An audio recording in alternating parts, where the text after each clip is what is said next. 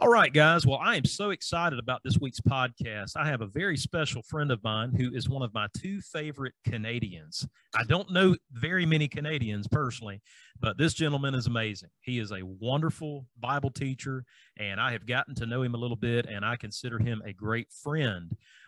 He's just a great asset to our school, and I've just been very blessed to know him. I want to introduce my friend, Mike Morris. Mike, I appreciate you coming on our podcast this week. Oh, thanks, Matt. I'm certainly glad to be here, and I'm especially excited with the topic we're talking about because it's so applicable to the day and age we live in, and certainly with what's going on right now in the Middle East and in Eastern Europe. So it's exciting to talk about for sure. Well, absolutely. Well, like I said, I had somebody reach out on our Facebook page and our ever-growing Facebook page of Creation and Compost, and somebody asked me, they said, "Can you make a video?" And as much as I love eschatology, I love end times prophecy, I do not believe I have the background, and I've not spent the time studying this. My passion is really the message of creation, but I want to learn more about this. So I thought, sure, we need to bring somebody in who, this is what they do.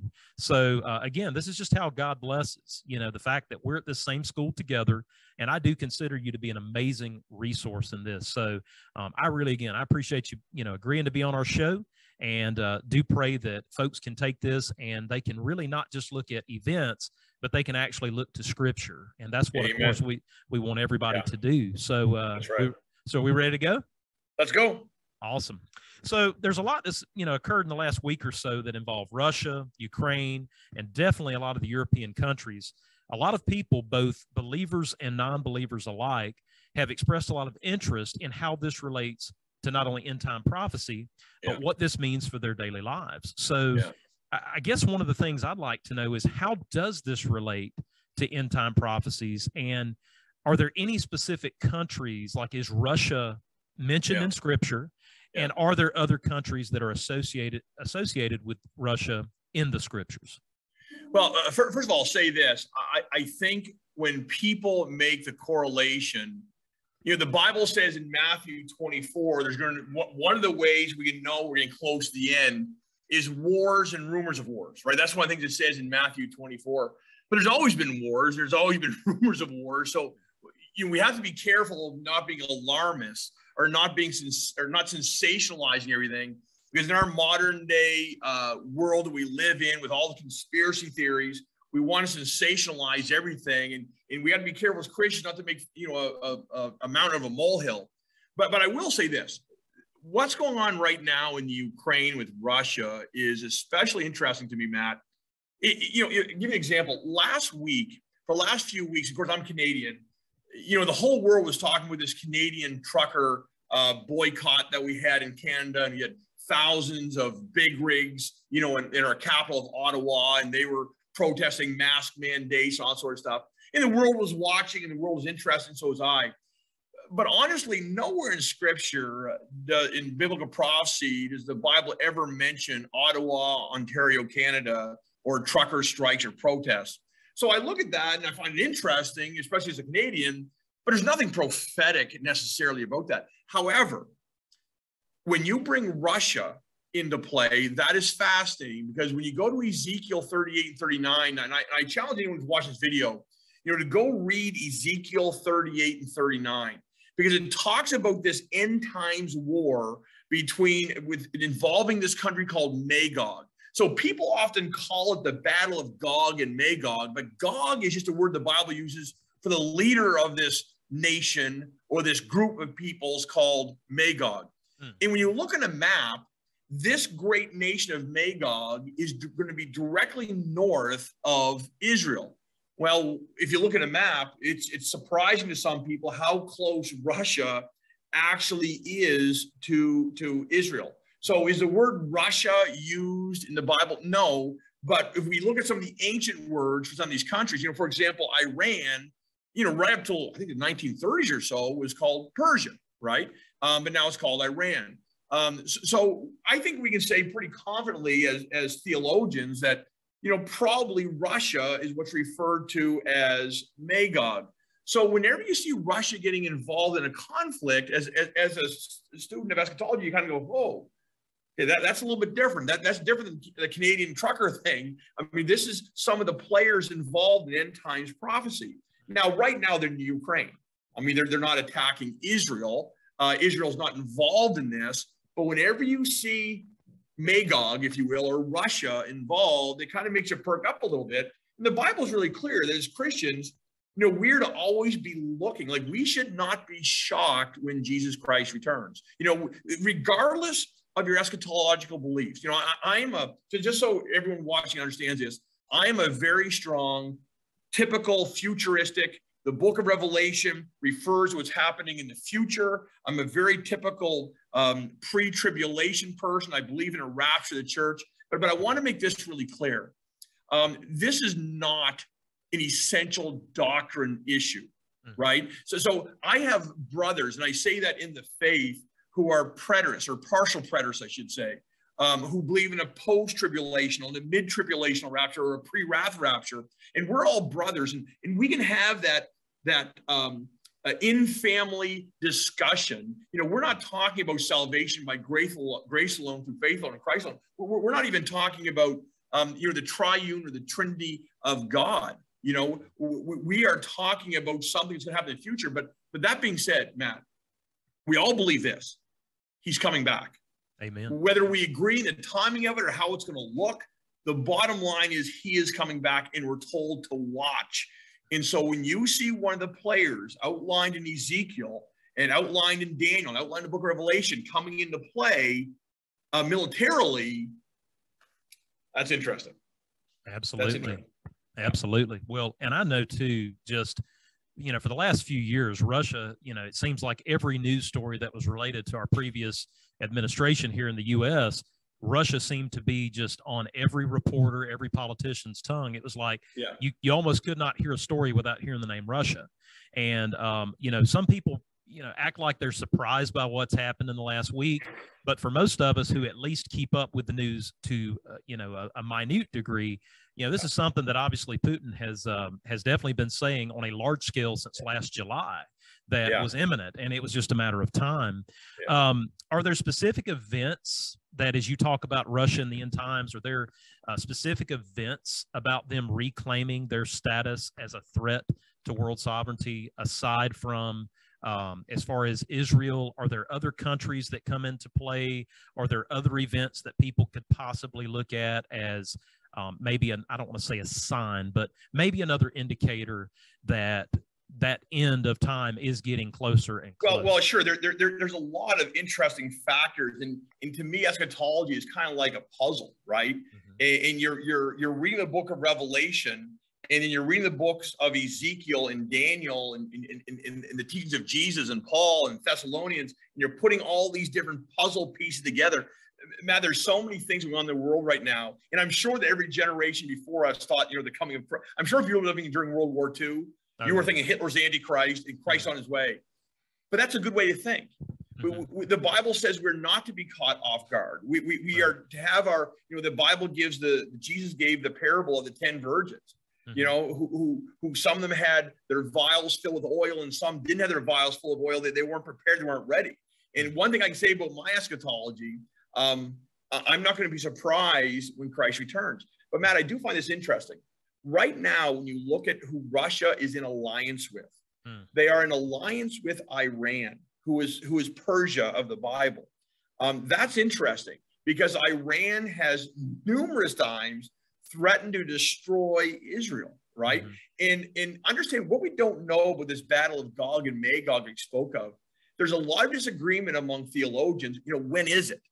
Some people put it, before the tribulation period. Some people put it in between the rapture of the church and the beginning of the tribulation period. Like I'm one who kind of believes that when the rapture occurs, tribulation is going to happen kind of right away. But we're not sure about that. I mean, there might be a little gap of time. And some people put the Battle of Gog and Magog in almost the same time as the second coming of Christ and the Battle of Armageddon. So they would put it at the end of the 7 years. That all being said, I don't know. And honestly, I think anyone who's dogmatic about the timing of the Gog-Magog rapture, I don't know how that's something you can be dogmatic about. we just know what's going to happen. But Matt, also look at who else they're in alignment with. Russia, I mean, they're in alignment with China. Now, this is fascinating. The Bible tells us there's going to be a 200 million man army come against the East, the Battle of Armageddon, and they're going to go against Israel. And we also, the armies of the North are going to come down against Israel.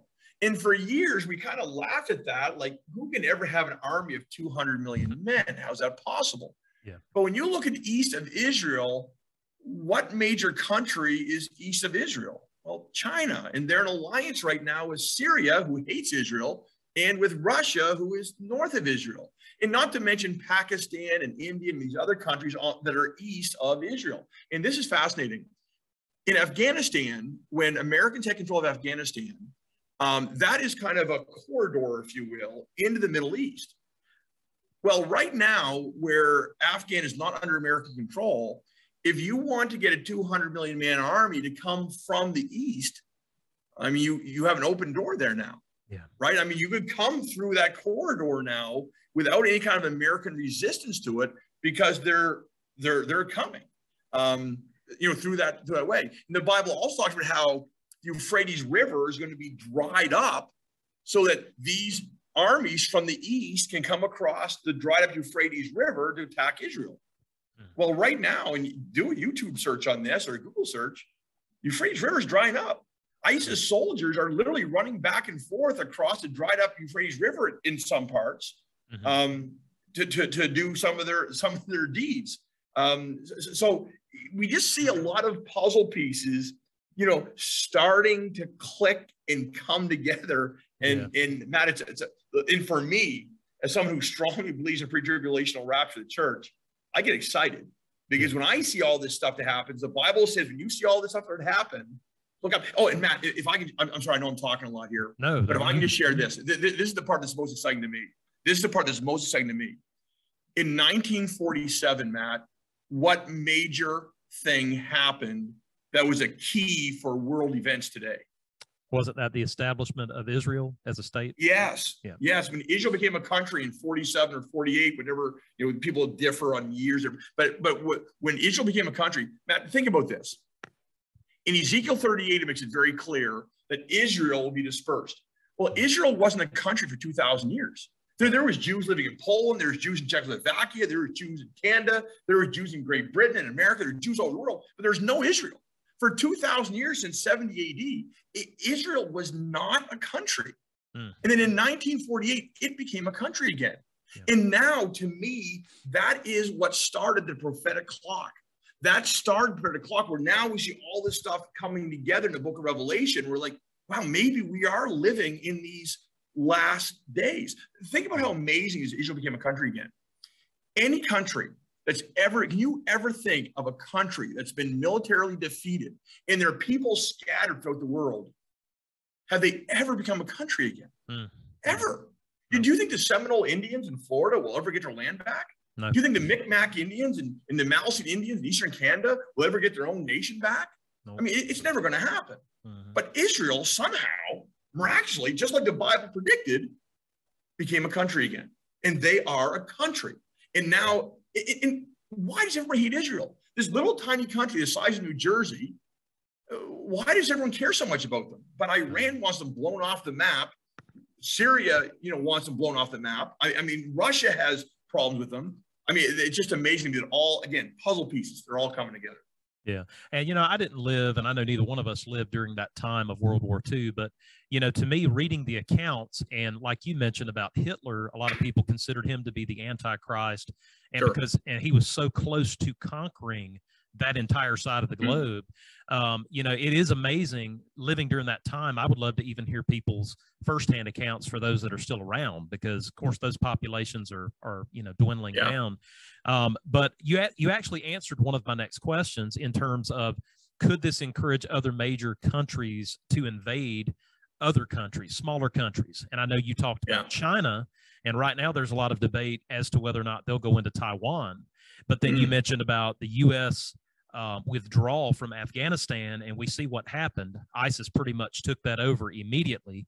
And of course, not trying to get political, we left a ton of weapons and a lot of money. And a lot of gear. Is what it is. Yeah. And but that does give additional firepower, both literally and figuratively, for these countries to make their way towards that little bitty place you mentioned, the size of about New Jersey. That to me is remarkable that they're even still here, almost 80 years after they were reestablished as a country. So let me ask you this question, and you've kind of alluded to a little bit. How does the U.S. factor into end times prophecy? I know you mentioned about Canada, Ottawa not being a part.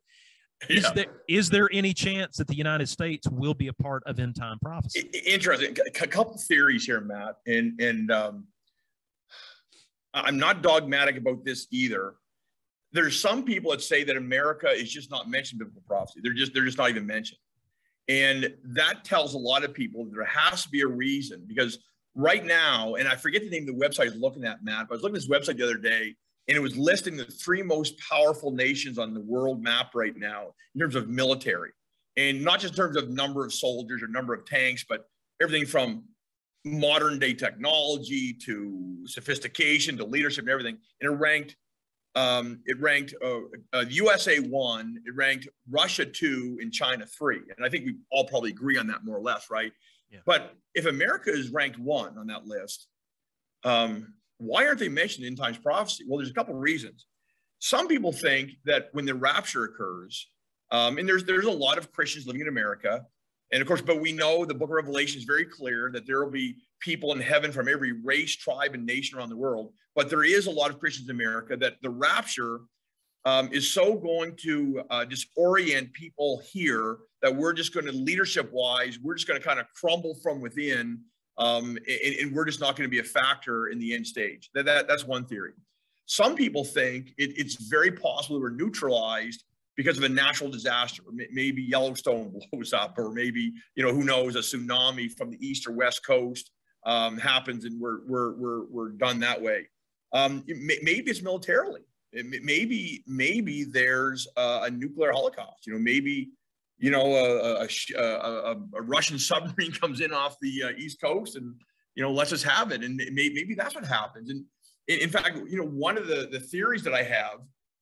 And again, this is only a theory, but people say, well, when the rapture of the church occurs and people are taken, how are they going to explain this away? I mean, and could it be, Matt, and I'm just, the Bible doesn't say, this is just me thinking a little bit, could the bombs be coming down as we're kind of going up? You know what I mean? So that's one theory. I've never thought of that. Yeah. So basically the bombs coming down, we're going up, and the world just thinks, wow, I mean, because the Bible talks about, and I forget which seal judgment it is, but I think 1/3 of the world is destroyed by fire.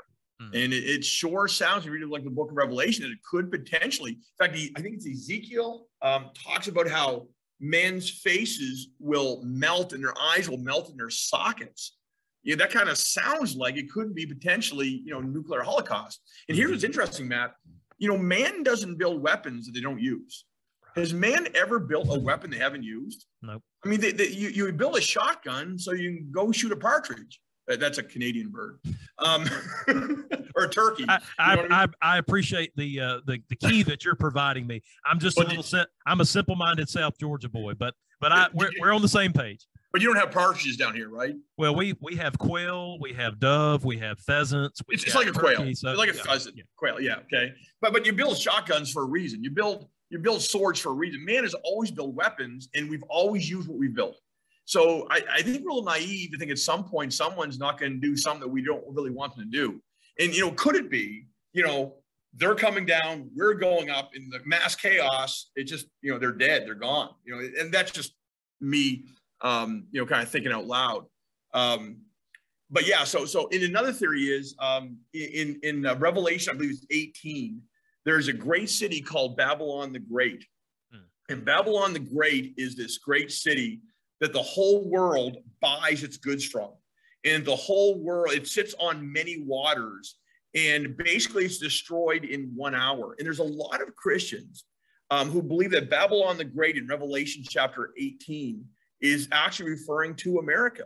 And that America, and if you go and read, and I challenge people to do this, you go read Revelation 18, it sounds like America, because it talks about these sins and these sexual perversions that are coming out of this great city, and how the whole world got wealthy. The merchants of the world got wealthy because of the luxuries that this city had.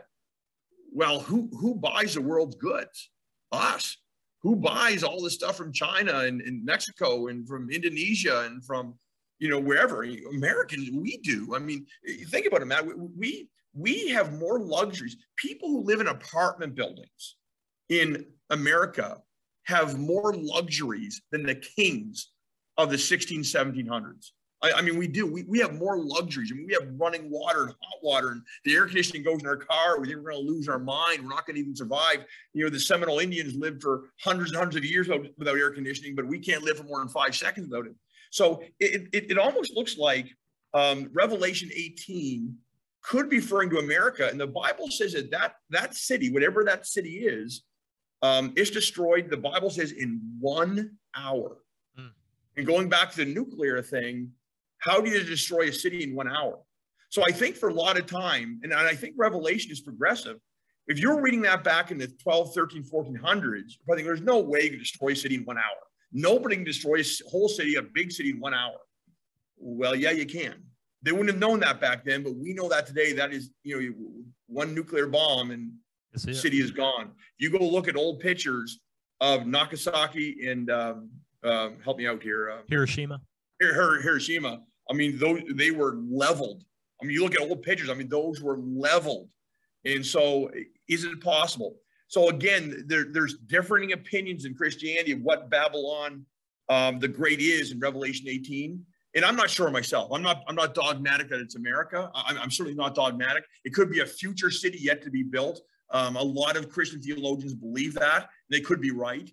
But when you read Revelation 18, I can see why people do think it could be America, because it does sound like it. Yeah. Well, I think you made a really good point, too. A lot of people have a misconception that Christianity is a Western religion, when, in fact, it's actually the most successful Asian and Middle Eastern missionary religion, so to speak. Absolutely. Because it all started there.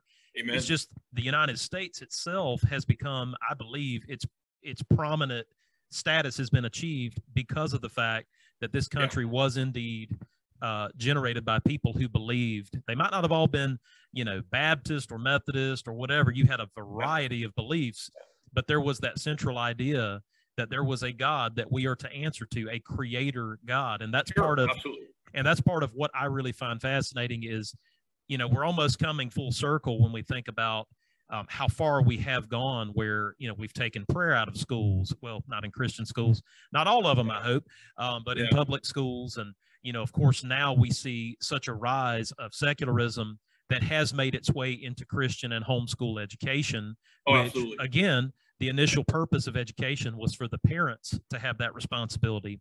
And we've seen people protest in public school arenas where, they're fighting this.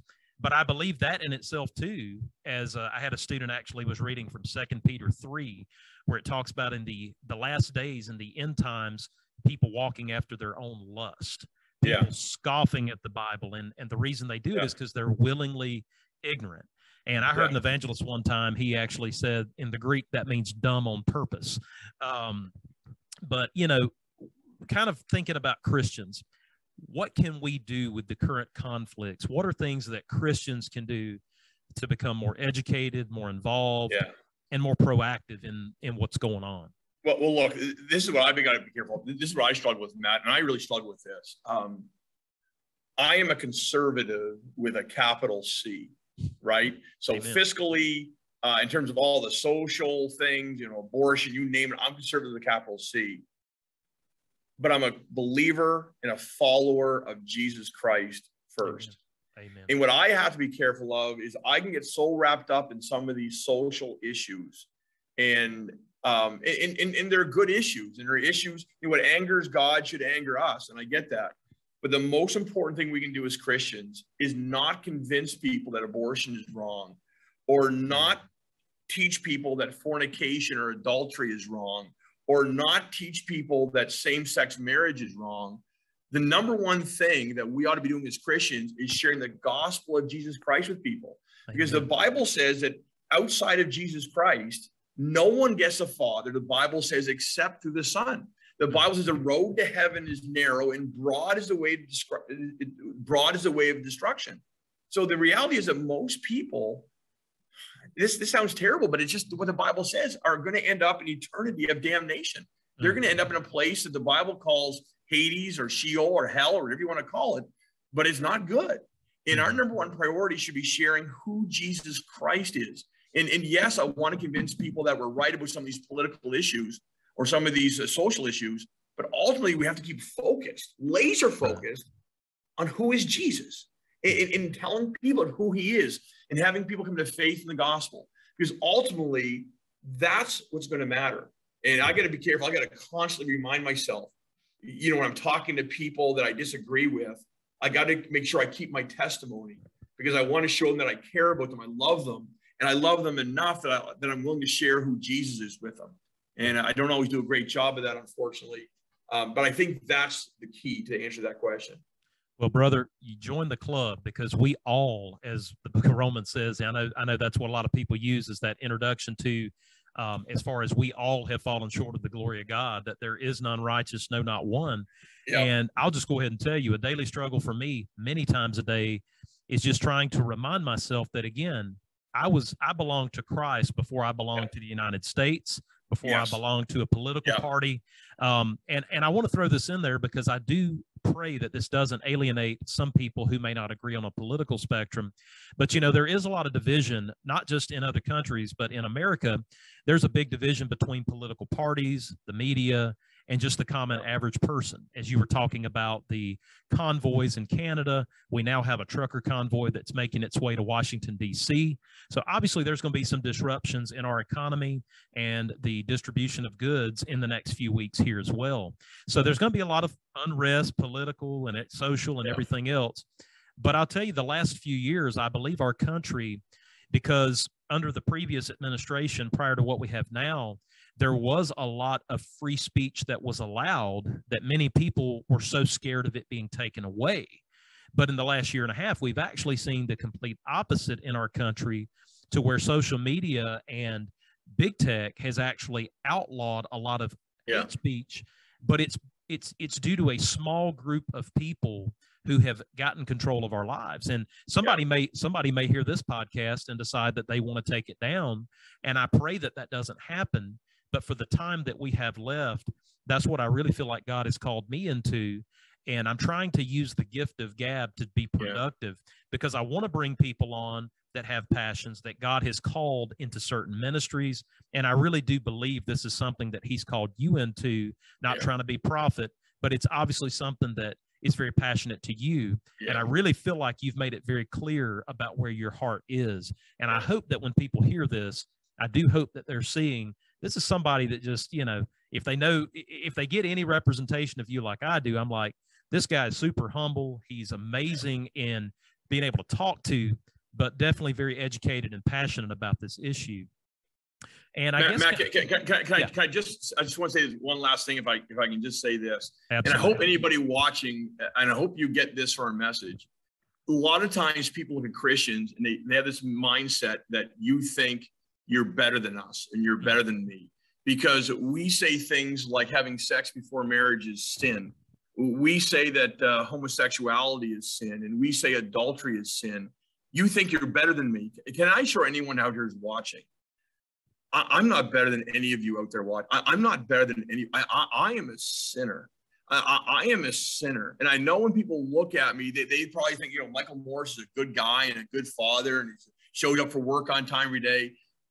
Folks, I am a sinner, and I know my heart. I know my thought processes. I know my lack of self-control at times. But the only reason that I know that I am saved and born again and redeemed is because of what Jesus Christ has done. Jesus died for my sin.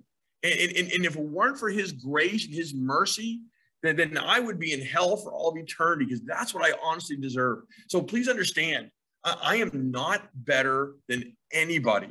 And I encourage you folks, I encourage everyone out there, do me a favor. And I don't know if you can see this, but But this book, when people ask me for my testimony sometimes, it's really simple. I read this book and I believed it. I read the Bible and I believed it. And folks, if you read the Bible, it will change your life. Most people who are critical of the Bible, be honest, haven't read it. Yeah. Read it. You have all kinds of opinions about it, but have you actually read it? Well, something that I talked about on my last podcast is so many people rely on electronic media, and it's becoming more and more dangerous with the way that media and the big tech companies are actually controlling what is put out. And I've seen that firsthand as I was starting to become shadow banned on Facebook about 2 years ago. So I spent a year off of it just because I was trying to kind of detox. And then God continued to put this into my heart and my life about sharing the creation ministry, sharing the gospel through that. And part of it is we have to take advantage of it while we still have access.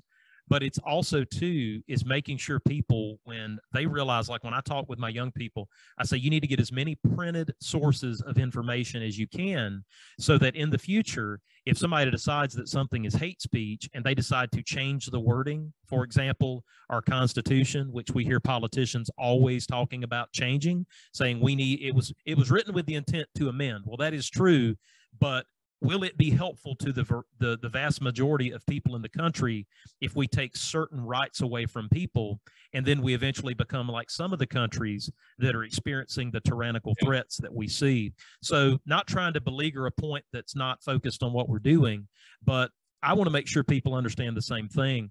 When I talk with my students in biology and we discuss chromosomes as we're doing right now in genetics and heredity, I want to make sure they see a very practical point that when these issues do come up about either abortion or if somebody has something, question about transgenderism or something like that, that Christians are able to defend their position. And again, some people have taken that as hate speech. They've taken it as, well, this person thinks they're better than me. No, whether you're a Christian or a non-Christian, we need to learn how to not only think more logically, we need to be able to communicate that.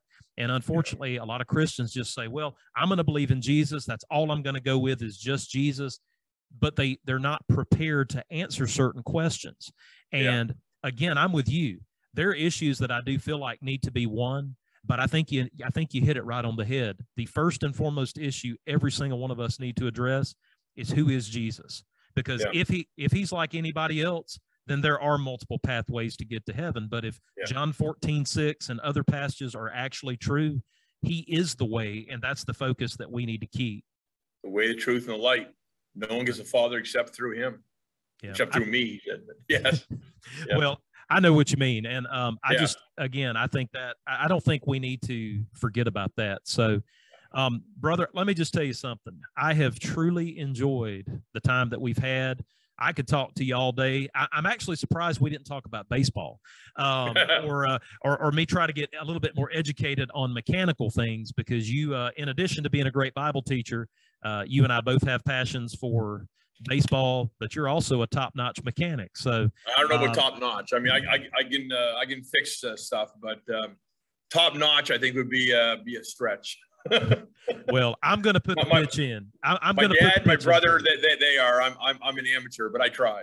Yeah, and again, there's that humility. So, brother, thank you so much. I appreciate it. I look forward to having you on again sometime if you'll have us. If you'll join us again. And all right, Mike. Well, listen, I appreciate it. Hang in there, and we'll talk with you soon. Thank you, brother.